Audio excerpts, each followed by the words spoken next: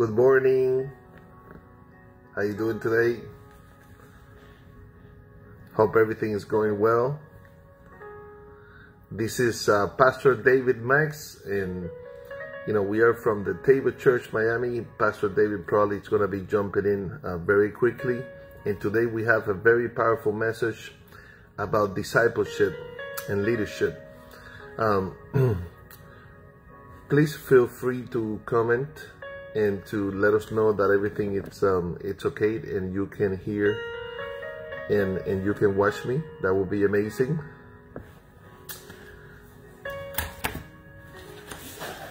Let's take a look at what we have here today. Super excited. So the main topic today is called the power of discipleship. As you know, discipleship have a lot of power, and basically through this type of process of leadership, we can actually transform not only our lives, but the lives of the members of our family, our workplace, society, and eventually the nation, and build a strong, inspirational, and lasting legacy. As we all know, one of the most important goals of a good life is to build a patrimony and a legacy. Legacy spiritually, patrimony meaning improving things materially for the next generation as well. So basically, I'm going to start with a personal anecdote. Many years ago, more than 10 years ago, I was going through one of my most difficult periods of my life. I was having marital problems in my first marriage. I was financially broke, but somehow I managed to continue to work in my first accounting business. It was, I decided to go on my own, and I was launching my first accounting business. Then the economy hit me hard, and I was financially broke and having problems and marital problems, in no less degree related to financial issues. And I was having lunch at a local restaurant in Doral, which, the place where I had my office in the past 15 years. And a waiter approached me and he asked me, "What do you do for a living?" He saw that I was dressed in a suit with a tie, which is proper attire for the professional business, and he wanted to know what I did for a living. I answered, "I'm a certified public accountant. I prepare taxes, financial statements, and give financial advice." And he asked me, "Do you own your business?" And I said, "Well, you could say so. Do you think that's a great career?" That he was looking for career advice. And I said, "I think that we could make out of anything a great career, as long as this is something that you're passionate about, talented, you see an opportunity, demand in the market for this type of service or product, and people willing to pay. And if you can find that basically you have a career, you have a business."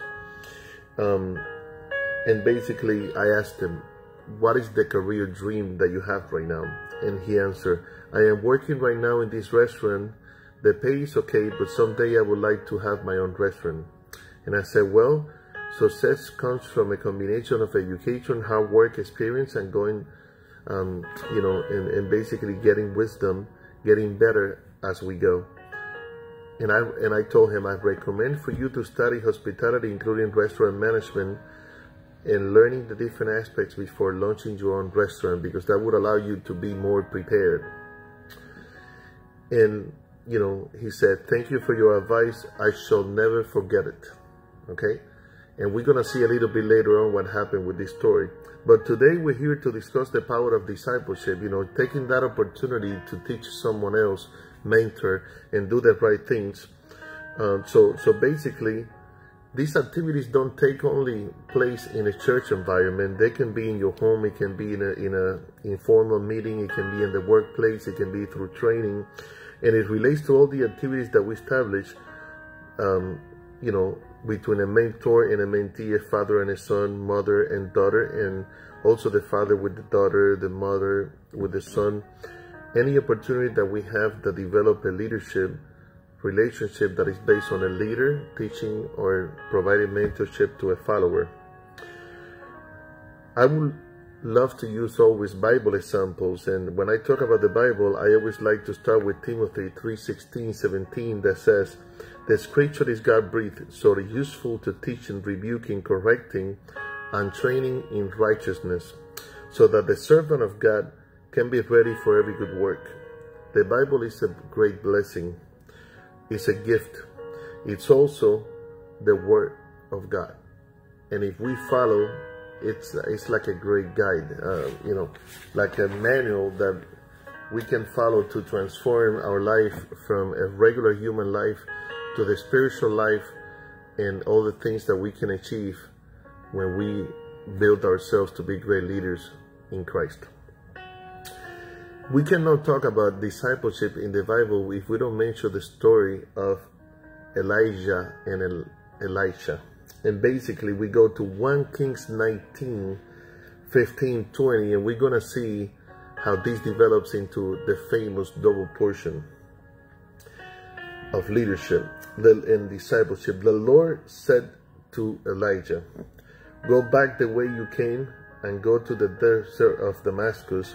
When you get there, anoint Hazael king over Aram, and also anoint Jehu son of Nimshi king over Israel, and also anoint Elisha son of Shaphat from Abel Meholab, as a prophet." So Elijah went from there and found Elisha son of Shaphat. He was plowing with 12 yoke of oxen, and he himself was driving the 12th pair. Elijah went up to him and threw his cloak around him. Elisha then left his oxen and ran after Elijah. "Let me kiss my father and mother goodbye," he said, "and then I will come to you." "Go back," Elijah replied. "What have I done to you?" So Elijah left him and went back. He took his yoke of oxen and slaughtered them. He burned the plowing equipment and basically cooked the meat and gave it to the people, and they ate. And then he set out to follow Elijah, and he became his attendant. My commentaries on this is, number one, the command was very specific, coming directly from God. Number two, it was not up to Elijah to decide who to anoint, but it was up to God. Number three different leaders would be raised at this moment to a higher station. Elijah had no clue, no say about what was so special about Elisha and why God was anointing him. He was obedient, and did as he was commanded. In the moment of truth, he felt bad about Elisha leaving his whole life behind. We need to watch out about our attitude, especially when we are mentoring or anointing. Sometimes the flesh is telling us that we're being abusive or we're being too strong, but God has a purpose. Elisha did not think twice about burning his chip, and giving his new career, destiny, calling a full chance. He thought first of blessing others with his possessions, and he made a sacrifice, making the best before leaving. He coldly said goodbye, did not look back, never questioned God's will, and went in the pursuit of his calling. Here we see in action the dynamics of one of the best discipleships, relationships, collaborations in the Bible.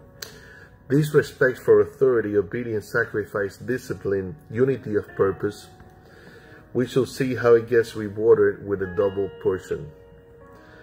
These are the qualities, character that are ingrained into the Holy Spirit, habits and customs which great lives, family, society are built from.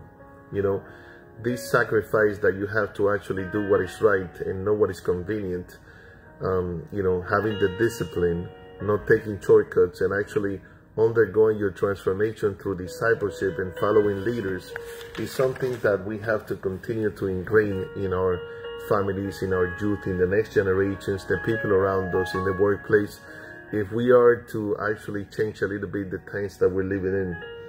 Our job as leaders is to create the environment, the culture, opportunities, discipleship, where future leaders can be developed. Very important. And yesterday I was reading the biography of Steve Jobs, the famous founder of Apple. His father, though he was never a college student and graduated from college, was an avid mechanic who actually tinkered with old cars, fixing them and reselling them. And he would bring Steve Jobs to, basically with him the most that he could. and throughout the process teaching him about the mechanics, the basic electronic, how to sell stuff, so he became a good salesman, practical skills. And also his mother was a bookkeeper, so he learned a little bit of the record keeping. And basically they learned, the adopted parents, the adoptive parents, they learned early on that he was very clever, very bright, and a special kid, and they looked for the right type of schools to advance his intellect and development.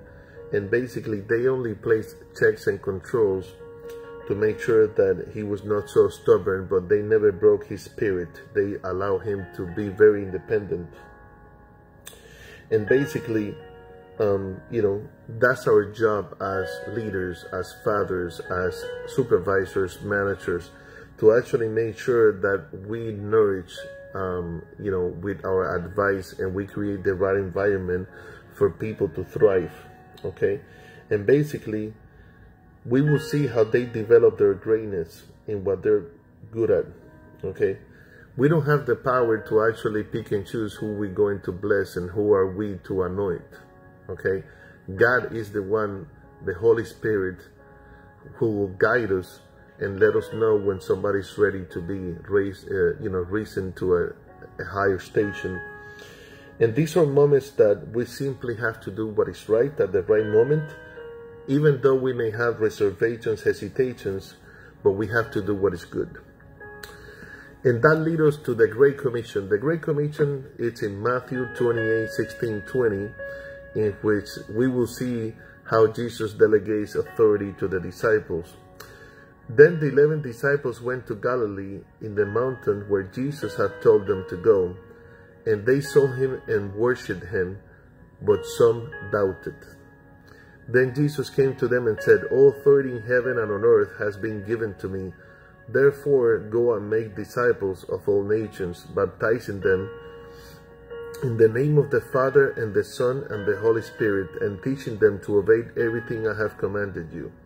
And surely I am with you always, to the very end of the age."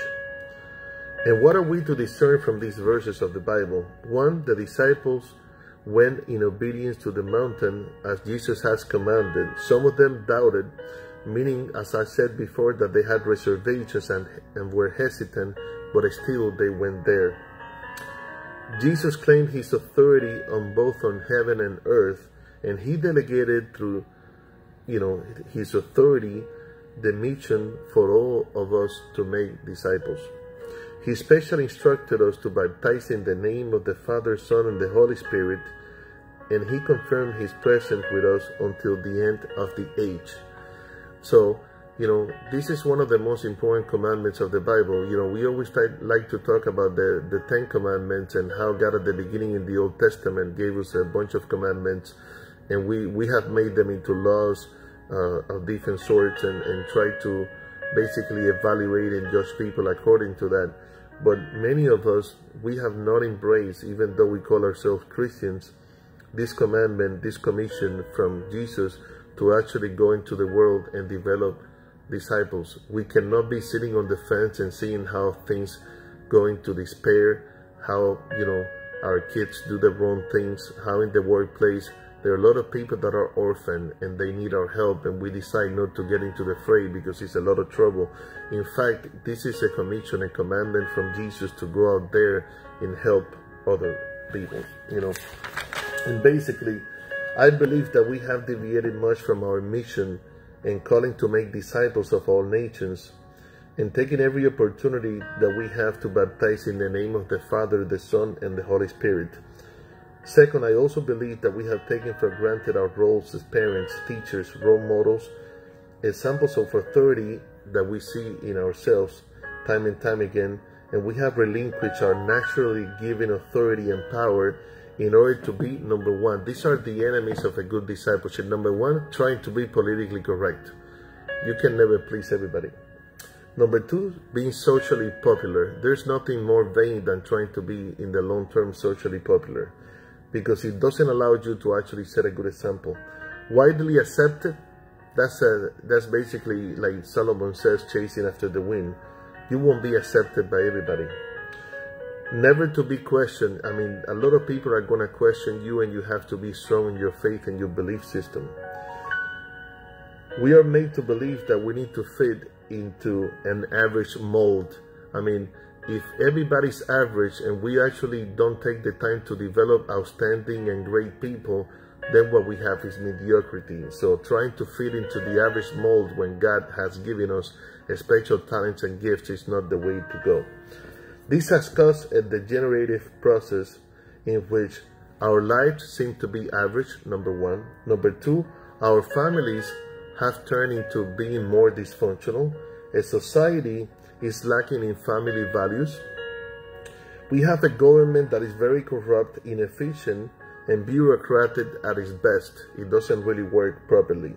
Our children are shy, socially inadequate, and dependent on electronics because we don't actually, like to get and forge them into character that it looks like a steel, into a strong character.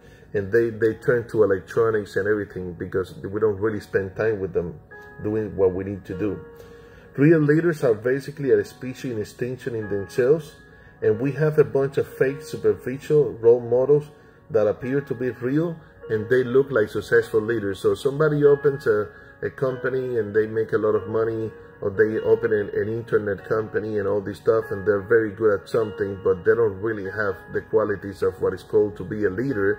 And all of a sudden, because they look good, or they have money, or they have power, all of a sudden they became the role model for society. And there are a bunch of people that are geeks and all that, but they're not great leaders. And then you have a lot of people that are geeks, that are very smart, that are great leaders, and just because they're not popular, we don't tend to follow them, and that's a big problem. We need to actually teach our children, the people around us, the people in our family, to actually have, a good discernment, okay, and being able to discern when you are in the presence of somebody that is a good role model and example. So even though it may look like we're living in, the fact we're living in apocalyptic times, I think that you and I, and all of us here have the opportunity to take notice action and build eventually a new generation of leaders that have a lot of purpose, that are effective, inspiring, and knowledgeable.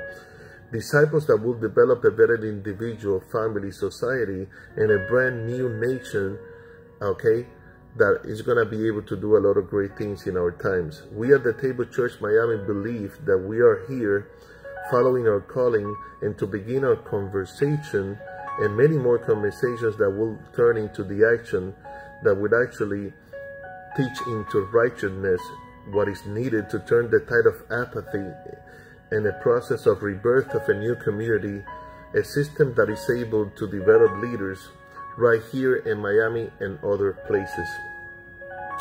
We wouldn't like to, close this message without giving you the opportunity to, one, accept God as your Father and provider. Second, accept Jesus as the Lord of your life. And number three, accept the Holy Spirit as your mentor and guide all the days of your life. If you believe these are truths that are true, you are about to begin and continue to transform into a person that God made you to be and created you to be. Please tune here and every Sunday at 10 a.m. in English and every other Sunday at 11 a.m. so you can get some Bible nourishment and the power to change your life, and also, change your life into the best life possible. And I wanted to close a little bit different today. You know what happened years later after I had that conversation with that kid that was a waiter? My new wife, this was many years later, we were sitting in a restaurant and we have somebody approach us. I didn't recognize him, but he came close to me and said, "Do you remember me?" And I said, "No, I don't remember you." He was, "Well, remember once that I was in a restaurant, I was a waiter, and I asked you about career choices and you recommended for me to study hospitality?" And I said, "Yes, I do remember now." He's, "Well, I just graduated, from Florida International University with a degree in hospitality, and I specialize in restaurant management like you said, and I'm about to launch my own restaurant. So I'm very grateful to you, and I would like to take this opportunity to show my gratitude by not charging you. Today, you don't have to pay for your meal with your wife. I want to be the one, to invite you. You don't have to pay it, because what you did for me that day that I was making career choices, and you actually stepped out of your, regular routine to have a conversation with me. It really inspired me. It was very enlightening, and I was able to get the advice that I needed. And I'm gonna launch my restaurant, and I'm always gonna be indebted to you for this, and I'm very thankful. And what I never told him is that I was going through one of the worst periods of my life, and yet I found the strength to actually do what I needed to do. And we always have the power to change someone's life. Regardless of how we feel, whether we have reservations, we're hesitant, or we're not feeling very good, we have, all of us, the power to change someone's life. So please, change somebody else's life today by being a good mentor and taking your position in the command, the commission that Jesus gave to us to develop disciples and to actually care for the people and take them to the next level. God bless you. Next week, we will, in a couple of weeks, I'm going to be, next week, Pastor David will continue his line of, teachings about many things that are very important in the Bible in our lives. And 2 weeks from now, I'm going to continue with discipleship number 2. And that, it's very interesting. We keep it very cool because you get to see different views about, the same thing, which is a great thing, which is the Bible. And we're using this combination 1-2 to make sure that you, from different angles, you get the nourishment that you need to change and transform your life. God bless you. Thank you for being here with us today. Bye-bye.